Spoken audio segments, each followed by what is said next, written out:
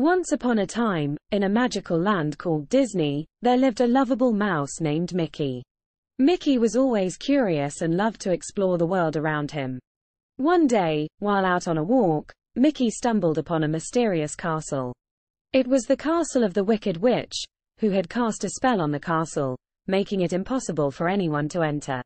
Mickey, being the brave mouse he was, decided to try and break the spell.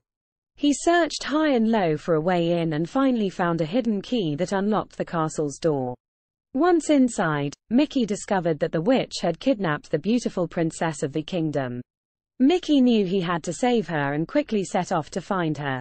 As he searched the castle, Mickey came across the witch's talking mirror. The mirror told him that the princess was being held in the witch's tower, guarded by a fierce dragon. Mickey knew he had to be careful, so he snuck past the dragon and found the princess locked in a tower room. He quickly unlocked the door and helped the princess escape. But just as they were about to make their way out of the castle, the witch appeared, angry and determined to stop them. Mickey and the princess ran as fast as they could, with the witch chasing after them.